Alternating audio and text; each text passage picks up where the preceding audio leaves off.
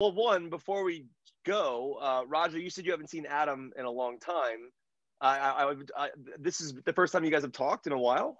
No, I mean, like social media or emails, we're always like checking in. Like that was the cool thing about this movie. Like we remained all actually really good friends.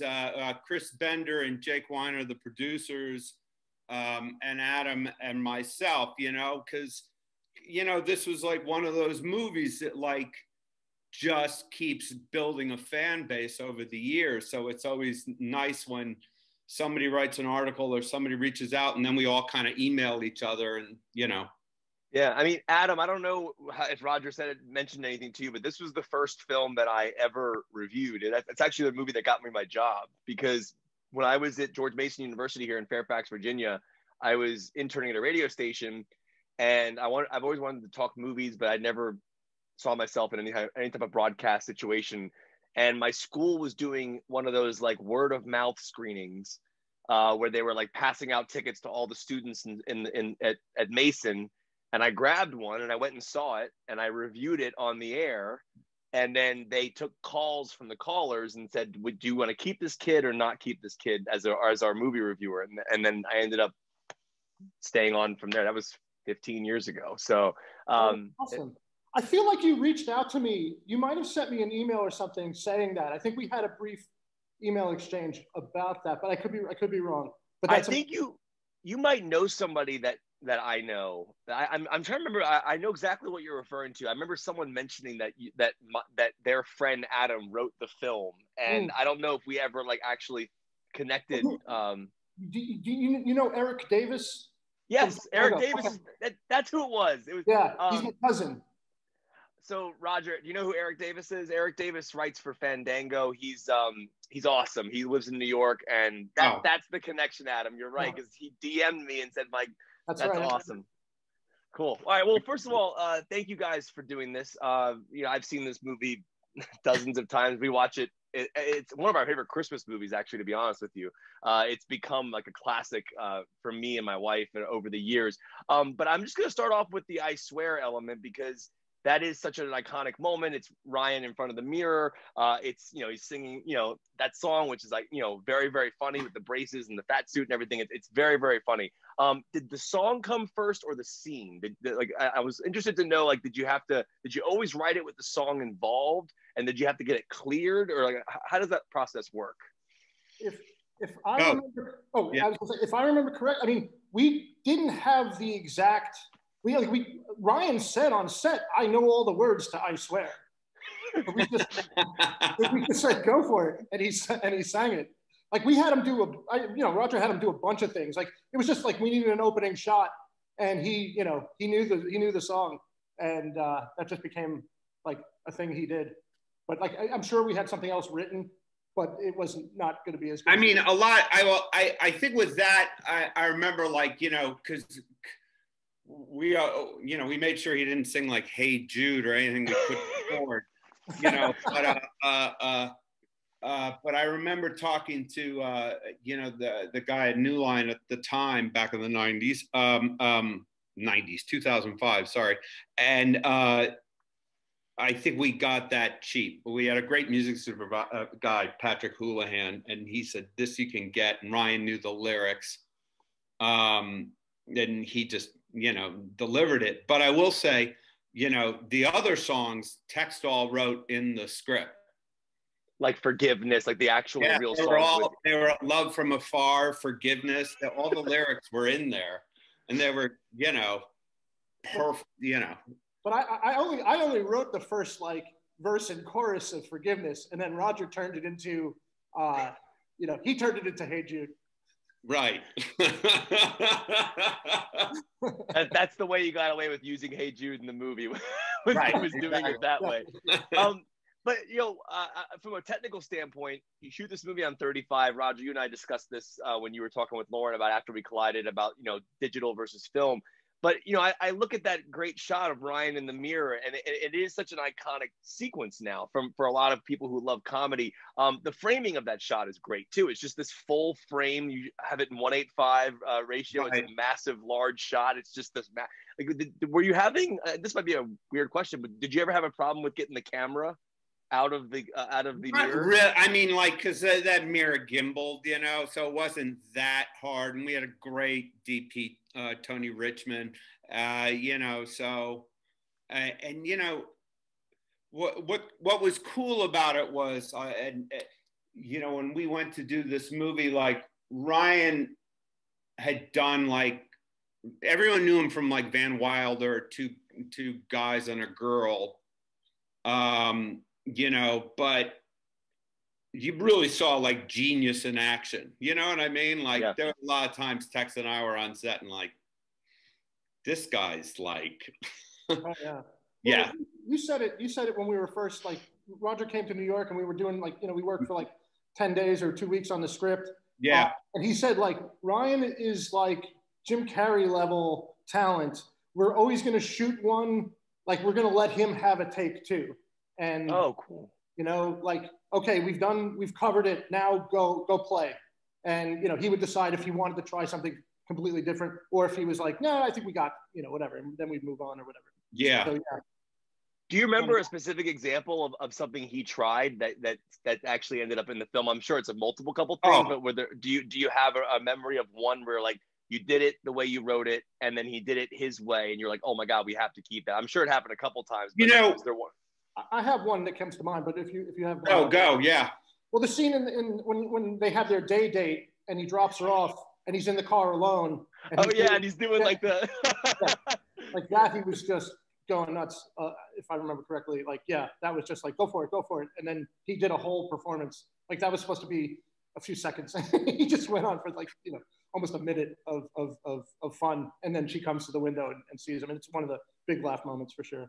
It's like an uncomfortable, funny moment. It's like one of those, like I actually just rewatched it in the best way, because like it's like you're basically like a fly on the wall in somebody's extremely private moment that they're having like a breakdown basically, and it's like that scene is incredible. You know, I want to talk about obviously you Roger. Is there one for you that comes to mind where that you let Ryan kind of go? No, I mean, like, you know, that was one of the I remember shooting that and I said, I only want to do this in one take, not cut, no coverage, anything like that.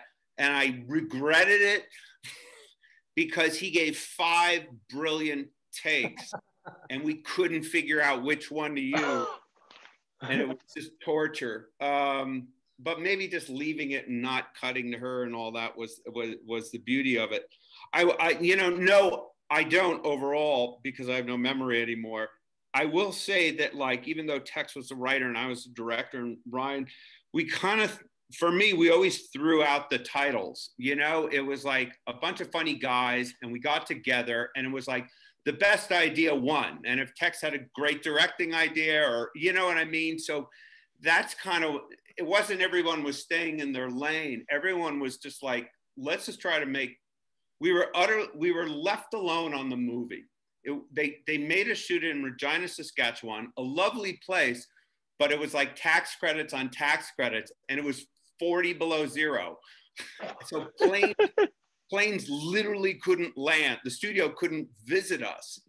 And Toby Emmerich, who's amazing and was a good friend of ours on the film and a champion, said, we can't land the plane. You're on your own.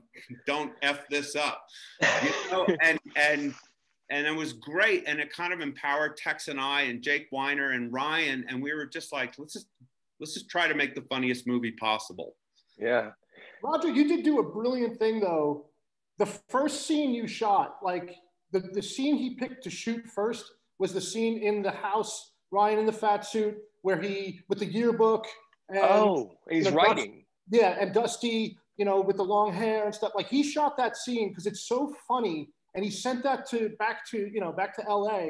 And because it was such a great scene and so funny, and everybody was like firing on day one, the studio never came to bother us. And I remember you telling me that as like, you know, this is a good example of like, shoot a great scene first, and the studio will say, great, okay, you guys are on your own. And they literally just left us alone because he he chose to shoot that. Well, thank you. Yeah, that doesn't always work.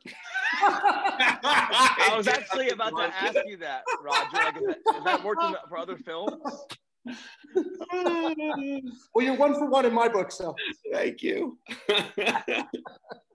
This is more of a technical question that I'm interested in, and there's a really, you're talking about editing and like not cutting in that scene when Amy comes up to the car and kind of catches him in that moment.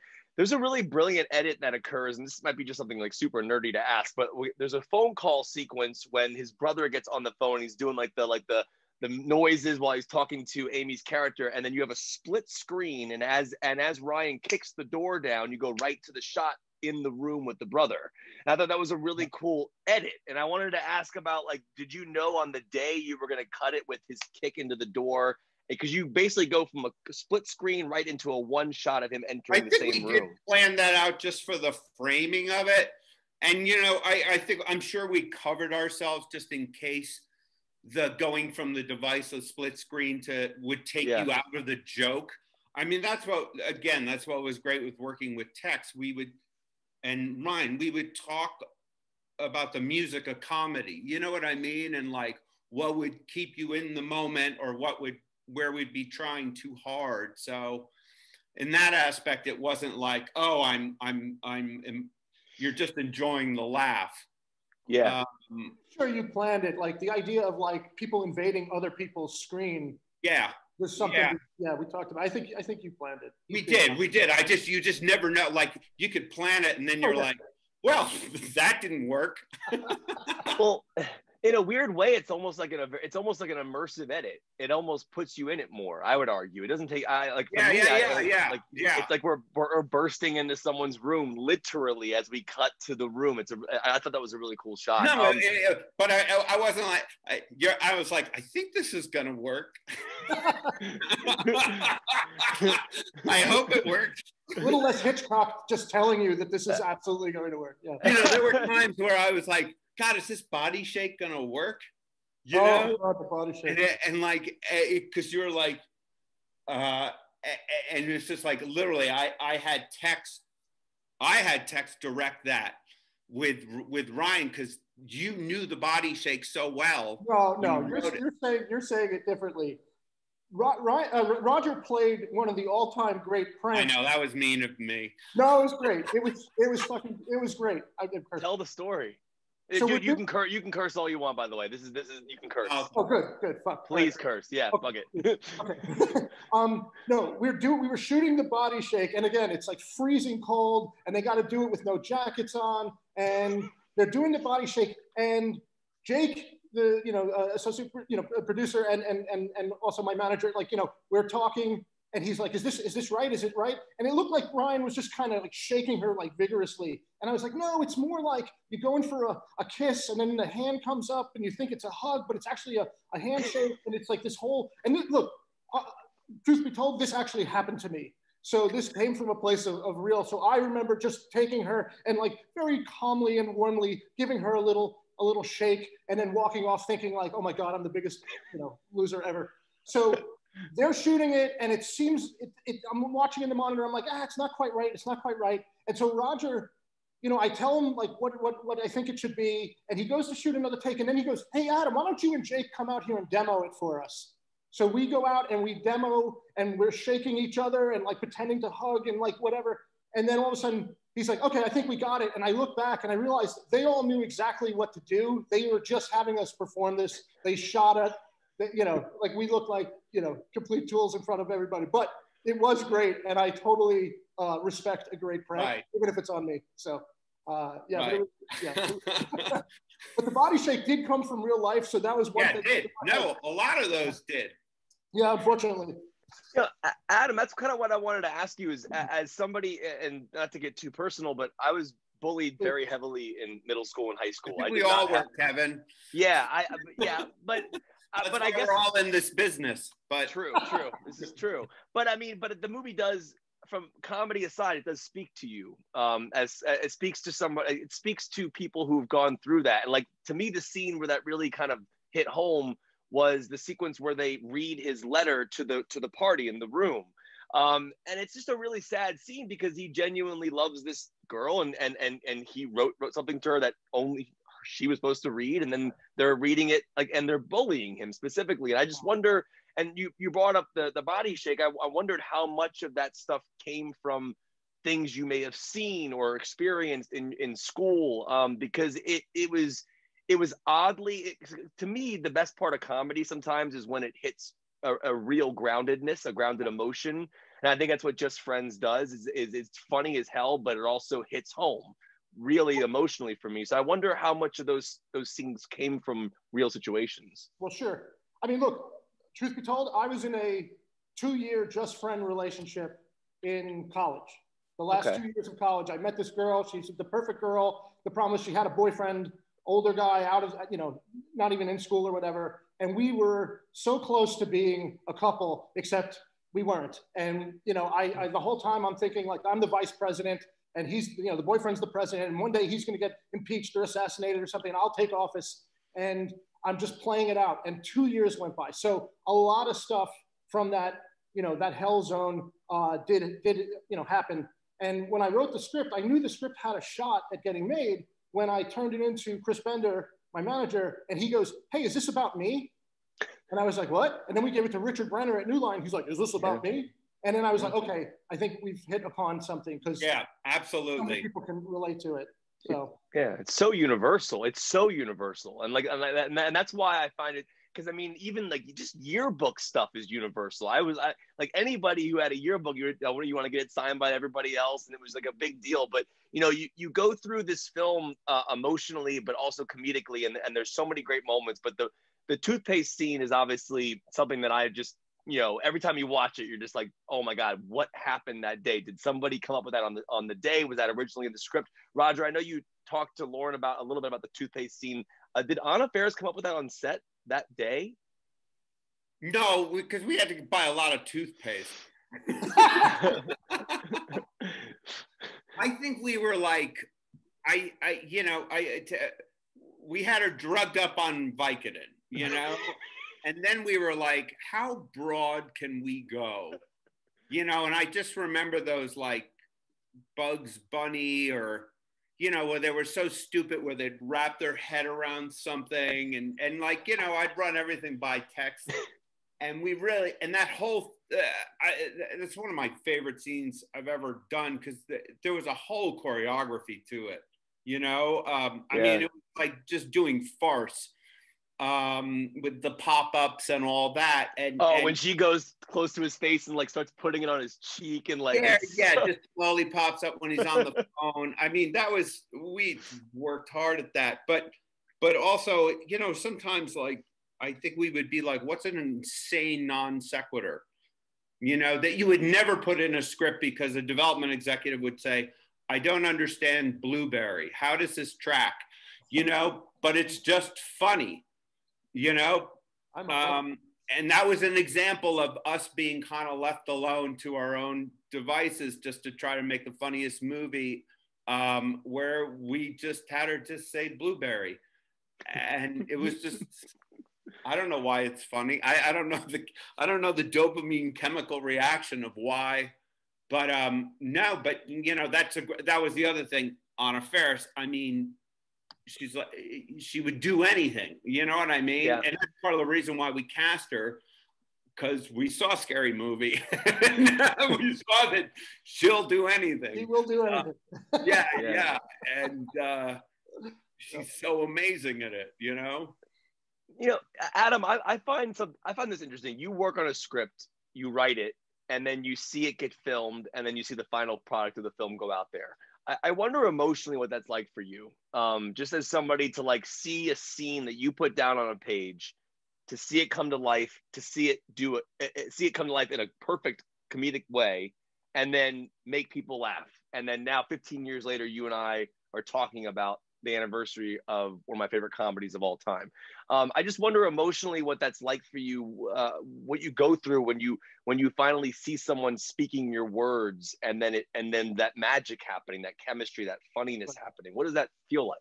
I mean, it's surreal, and it's also, it just like, it's just, it makes you feel like, oh my God, this is what I was meant to do. Like, this is why I sat down alone and wrote this out. And this is why I took these crazy stories from this hellish time in my life and said, you know what, I'm going to turn this into, I mean, I don't know if I'd call it art, but I turned it into entertainment, you know? And it's so, I remember the first day of shooting, I went up to Ryan and Amy, and I almost had to hold back tears because I was like, this is such an amazing moment for me to have you guys performing this scene that I remember sitting in my underwear alone in the dark typing, and I can't believe what's happening, you know? And look, I was very fortunate. Roger and we hit it off, and he invited me on set, and I didn't get paid, but I was there. And you know, it was and it was just amazing to be there during the production, to be turned to, hey, can you come up with a line for this? Or, hey, can we, you know, round table this? Hey, what do you think of this idea? There were times when, you know, I was like, oh, I don't know about this. There were other times where I was the only one that believed something that Roger was doing. And I was like, fuck everybody else. You're fucking right, man. And, you know, we did form like a comedy alliance. And I remember Roger coming to me and saying, look, you're the only one I trust on this. Is this funny? And I would be like, yeah, I think it's great. And off he would go. Like, you know, the toothpaste scene, that's all Roger, you know, like he came up with that. And, you know, maybe, you know, workshopped it with Anna, but like, I didn't have anything to do with that. And I remember coming, you know, and wow, thinking like, wow, that's amazing. Like, you know, kids are going to, you know, go crazy on this. So, you know, but that's the beauty for me of having no memory. I just don't remember anything. Tex wrote it. I don't know. Something happened. Roger, is there something emotionally when you step on your set for the first time, each project that you do? Like, is there what's it like when you step on set and call action on the first scene of a project you're working on? Like, is that something you even like think about, or is it more of just like you're in the moment? Because you prep, you rehearse, you cast, you know, it's got to be a kind of a cool thing. I don't call action, first of all. I have somebody else do it. AD, yeah. Because I'm usually gossiping over a Video Village or something, and then somebody will go, Roger, we're rolling. And then I'll feel shame.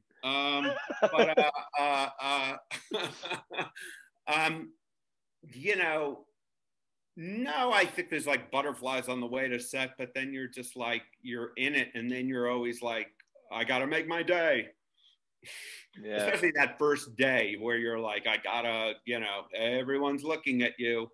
So you try to come up, you know, strategically, you come up with a light day that's gonna give the studio or whatever something to look at, you know. Like, I would not do like walking across the street. Can't get out of a car. Note to future filmmakers: don't do that. Roger, how did your cameo end up happening in the film? I know your wife's in the film, right, and your daughter, I believe. You don't even know my cameo. You're aren't you one of the elves? No, we're the elves at Santa. That's right. That's right. I forgot about that. My eldest, who's now 17, she was 1 year old, and we were like, oh, this would be a good cameo. So my wife and I dressed up as elves, and she was on Santa's lap. And that's right. Tex has the best cameo. I have a great, Roger gave me the great cameo. Yeah. Talk about your cameo, Tex. Yeah, go. Anna Faris is at the heavy metal club, and I'm the guy in the front row who throws a can of beer, hits her in the face, and dives off the stage and slams me into the ground. It's great. I got a great picture, you know, of Although we're both topped by our friend, the producer Jake Weiner. He is the guy who says, "Hey neighbor," and Ryan beats with a snowball. Throws a snowball at him. Yeah. Do those things happen like as planned, or are they just kind of like on the day kind of thing? Like, do you know that your wife and your daughter are going to be in that scene like in advance, or do they come to set and go, all right, we'll throw you in? A day or two in advance, so the wardrobe people aren't freaking out, you know? Right. So it's like kind of planned, you know? I think you asked me what I wanted to do. You said, hey, what do you want your cameo to be? And then I suggested that. And you were like, great, let's do it. Yeah. No, but it's like, it's such a nice, I literally got a nice email today from Dana, who was the production coordinator on it. I mean, this whole group has remained very tight because it is one of those movies where when it came out, it kind of did okay. You know, not a lot of people saw it, and then you're like, oh, that's a bummer. Moving on, and then I think it was like, what would you say, like 5 years later? You know, like slow. Like it took like 5 years or 7 years. It started to build. And then we started to be on like underrated Christmas movies. Yeah. You know, and that, by the way, I'll take this experience over the massive premiere. And then, you know, like this is great. It just keeps building the audience and the love for this movie that, you know, so many people were a part of.